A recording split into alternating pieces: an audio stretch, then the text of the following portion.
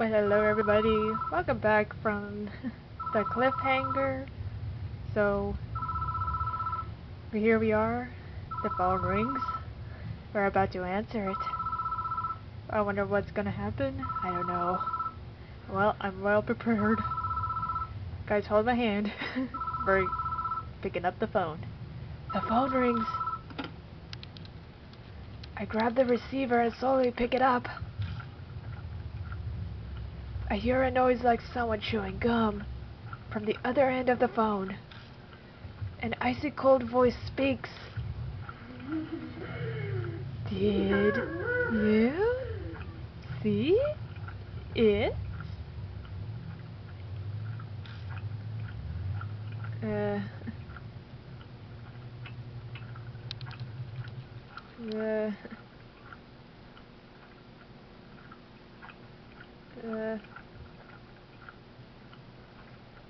Hold on. Something tells me don't go with I, so...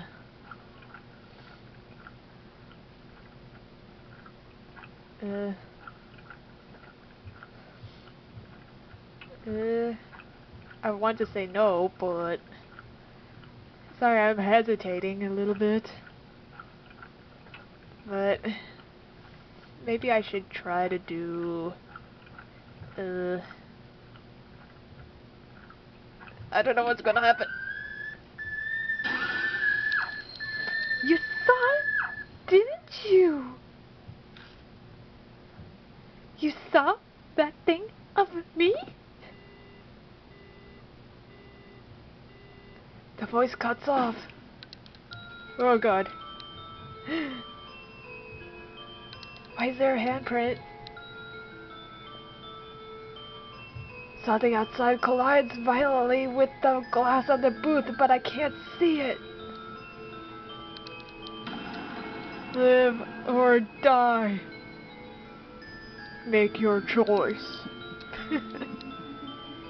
Tell me, how did you see it? With your own eyes? Or eyeglasses? A telescope?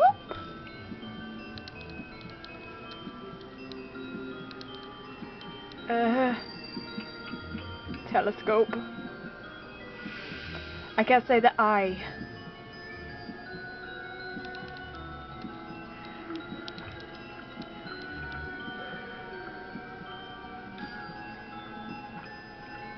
It sounds like something's searching around outside the phone box.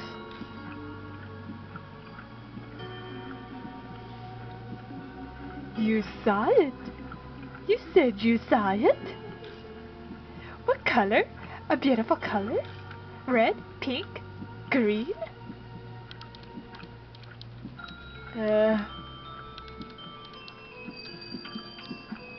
Maybe pink.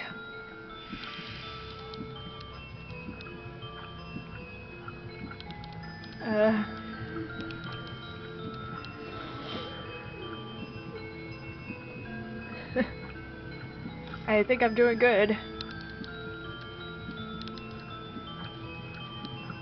You saw it? What kind of person are you? What's important to you? Your dreams? Romance? Love? Which do you choose?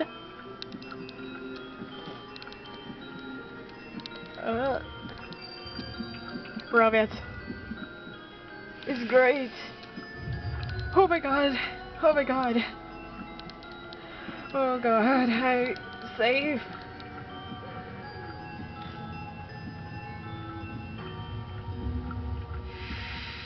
Oh, I survived. Oh my god. The phone goes dead. The next thing I know, the bloody handprint is gone. And so is the ominous presence. The question she asked me were strange. She was particularly anxious about what I had seen. I think I did a good job not mentioning anything like eyes in my answers. overly conscious over being seen. Maybe that's where her secret lies. Christy? Christy? Christy! Oh my god, darling, you're here. I exit the booth, and Christy rushes up to me. My mark started hurting out of nowhere. Did it go all right? I tell Christy about what happened in the telephone booth. I have no idea what that means. Guess there's no way she'd know the answer. Something's on the ground here. Sure enough, there's a folded up piece of paper lying near the booth. Looks like a piece of stationery. I don't think it was there before I went into the phone box. I pick up the paper and open it. To Seiko. I'll dispel all of your heartache. So forget that horrible incident and take your quiet rest up in heaven. An incident? The posters I saw in the telephone booth mentioned something like that too. Could they be connected? I asked Christy what they think. Christy looks deep in thought. What is it? Oh, nothing. Well, we've checked out all the boxes, so let's head back to the mansion. Something still bugs me, though. Yeah? We should probably head back for now. New info added to the spirit file. The third phone box. Alright, we're doing good at this so far. Yes, let's return to the mansion.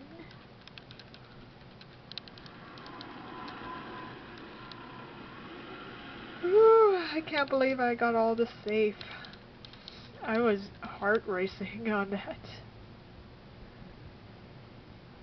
Hey, Mr. Contella!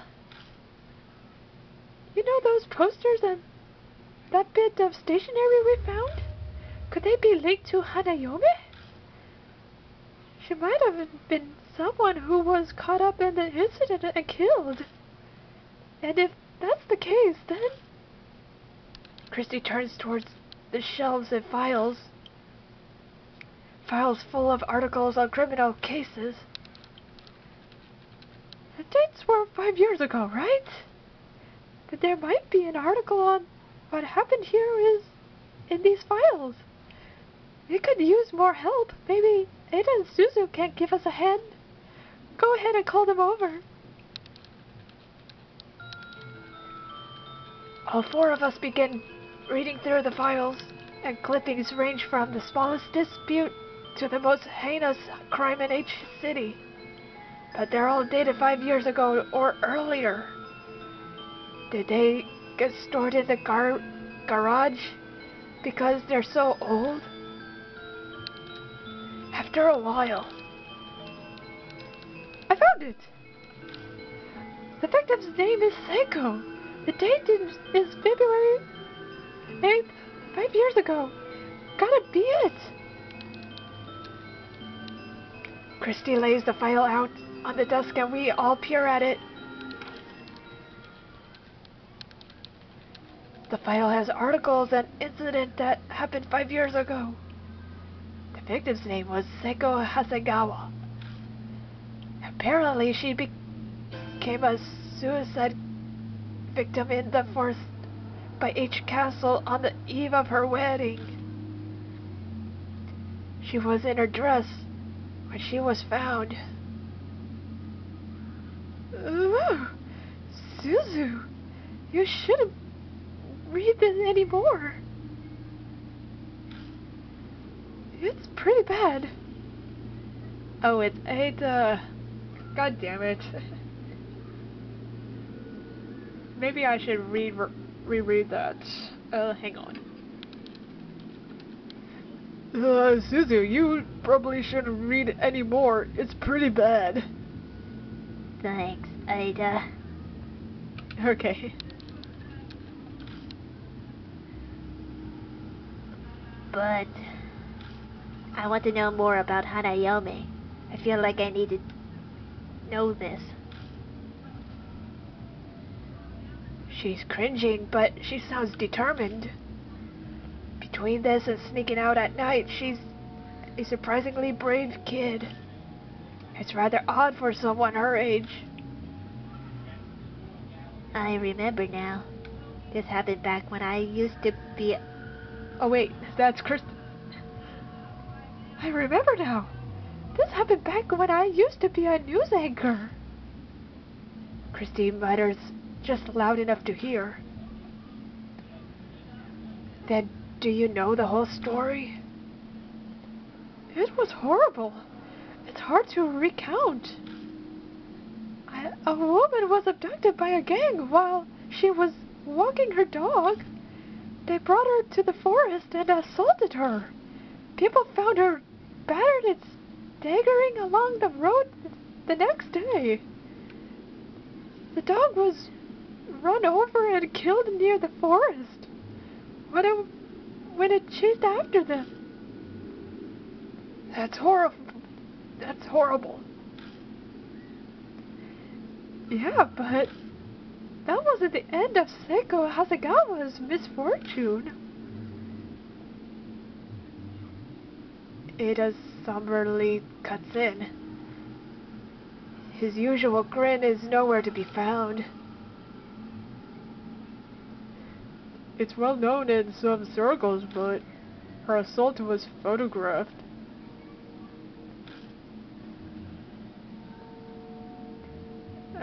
Maybe it was Christie's?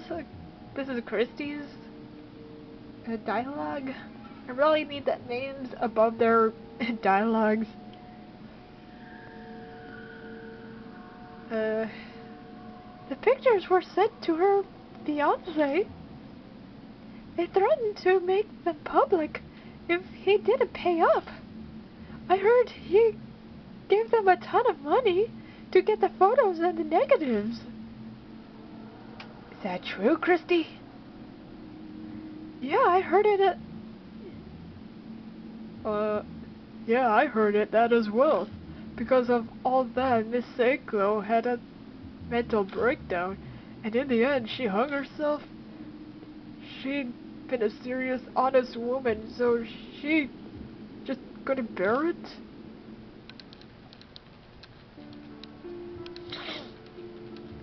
The cruel fate of a woman attacked before her wedding. We fall silent as that reality weighs on us. Oh, darling, I know. Oh. I know it's too hard to bear for a child to hear about a sudden illful case about a tragedy on a woman, a bride-to-be, being ganged up by a bunch of gangs.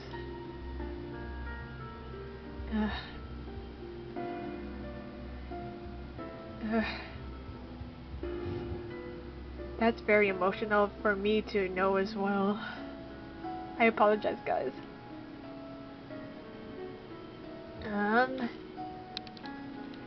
Suzu timidly speaks up, her face pale.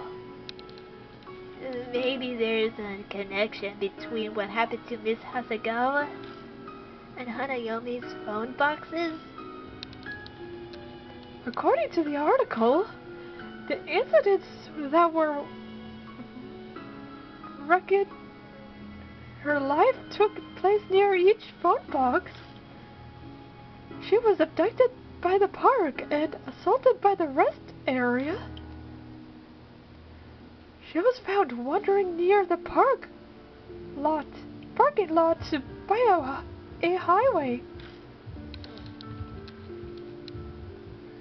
The phone booths connect Hanayome and Seiko Hasegawa. The coincidence sends a shiver down my spine. So that note we found by the telephone booth, did Seiko's fiance write it? I suppose most likely possible. What's strange is it was there, and not where she committed suicide. Did Hanayome put it there? Maybe she was telling us something. I have no clue how spirits think, but if Suzu's right, then that note is an important clue for us. I seem to recall Seiko's fiance was a famous musician. As a result, the case was widely publicized at the time. It happened right after they returned from a romantic trip to Greece. Old ladies were sobbing about how it made it all the more tragic. And the poor dog they brought on the trip died heroically as well. Where's the fiance now? Well, he began acting strange due to the shock and then went missing. Some say her suicide was to follow him. Oh no!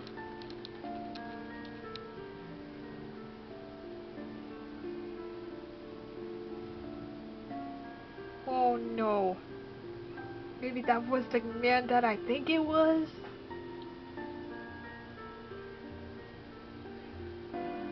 Oh no. It was all connected. What we saw in the forest.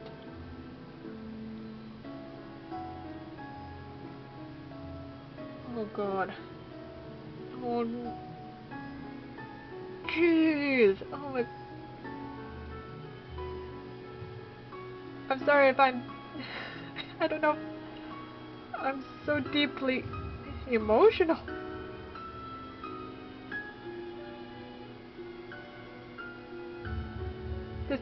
This got my mind all mind blown. That man. That poor man. The Shimio killed was the fiance? He was trying to commit suicide after the death of his recent I don't know if that was the guy.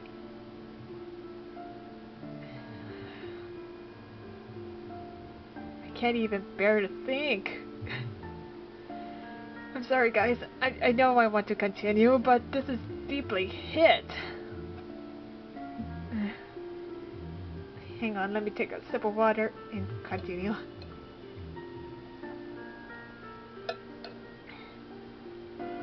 I'm so deeply hit with this story. But he wasn't the only one who disappeared. It sounds like all of the culprits went missing too. Did you say all the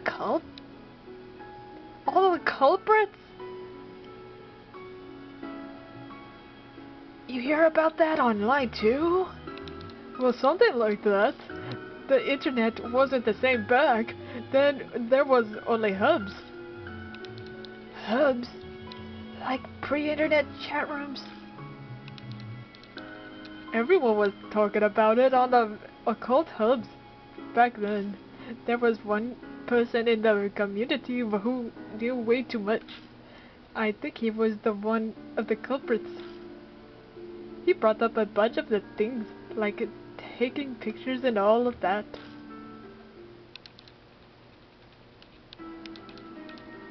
And I bet those were the pictures of the assault. Yeah, that's right. Yeah, that's right. After they were finished, those assholes got a camera out and took pictures of her and her face soaked with tears. The whole time she yelled, "Don't look, don't look. Don't look." Huh. Hanayome was an extreme reaction to being seen by others. He kept going on about it night after night until he would suddenly stop posting. People who knew him said they couldn't contact him at all. Those guys deserve to die. But it's really creepy, you know. Suddenly a line from the note pops into my head. I'll dispel all your heartache.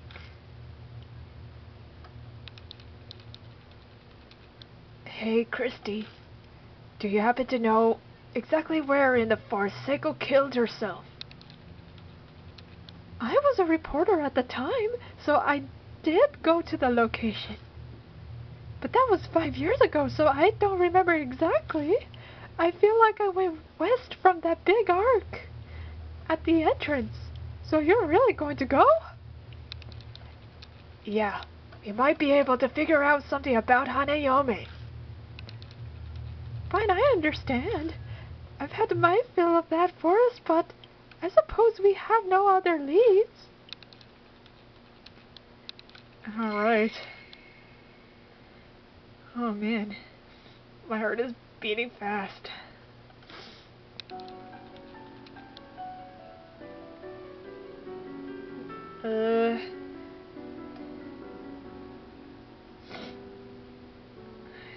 Jeez, I don't even know what to say about this.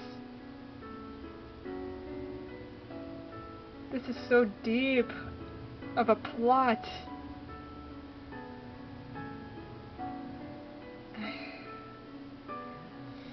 Let me go to the Kujo mansion and let's see.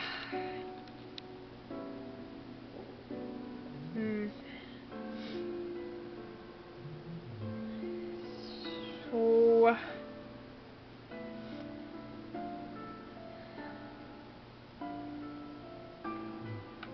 maybe we could go with the gutsy girl for this quest. That was a cute sound. And let's talk to Mary. I tell Mary about Seiko Hasegawa. What a sad woman. Her grudge against the world turned her into a Hanayome. If this is indeed the case, you may find a clue in the forest where she committed suicide.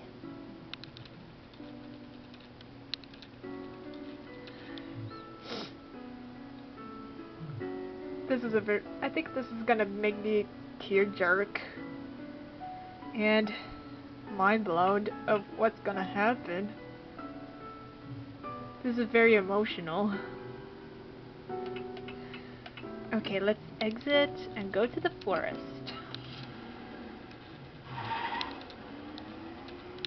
Oh god.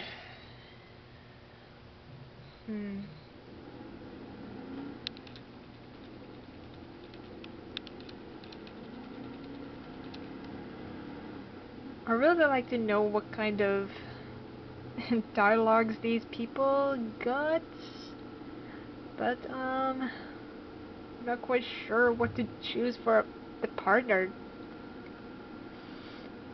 Hearing her speak, I had the impression that she had been raised well, but now that I'm out alone with her like this, it's not just that. She's, how do I put it? This is a little late, but I hope we get along. Should I call you Mr. Cartella? No, just Mr. is fine. Having you call me by my first name is kinda... I'm sorry. That was rude of me. That's right. She's strangely mature. Suzu, is it alright if I call you that? Yes, just Suzu is fine. Okay. So what do your parents do? Yeah, it's kind of out of the blue to ask that, but we might be in some life and death situations, even if she's just a kid. I'd like to know what kind of person she is. Right now, I'm only living with my mom. She pushes herself every day. Pushes herself? Does that mean she's a career woman who works hard at her job? I see. Sorry for the random question. Not at all. She lives alone with her mother, who works every day. Which means she's basically living alone, single mother. That must be why she's so mature. Just then, the tires hit a bump in the road. I could see a square gray object in the back seat through the rearview mirror. Huh, is that thing back there yours? No, that's Ada's. He said it was a CD radio cassette player. A radio cassette player? Why? He said we might need music while we drive. Want to listen to something? No, I'll pass. The conversation grinds to a halt after that. It's like there's an invisible person between us. After falling silent, a while Suzu finally speaks up again. It only makes sense for the conversation to turn one direction. This Mark. Did Hanayome really do this? I don't know for sure, but I think that's a natural assumption. Oh, I guess so. Suddenly it dawns on me. Why does this kid not want to treat the spirit like it's evil? No, maybe it's just Hanayome specifically. But that would be the best. What would... I mean, if Hanayome were really a nice spirit. Yeah, you're right. She grins at me as relieved. I smile back at her stiffly, a weight in the pit of my stomach. If that's really true, when we can get through this without anyone dying. The problem is, that's impossible. I lightly rub my wrist as I watch Suzu smile out of the corner of my eye. Yeah, I really hope so.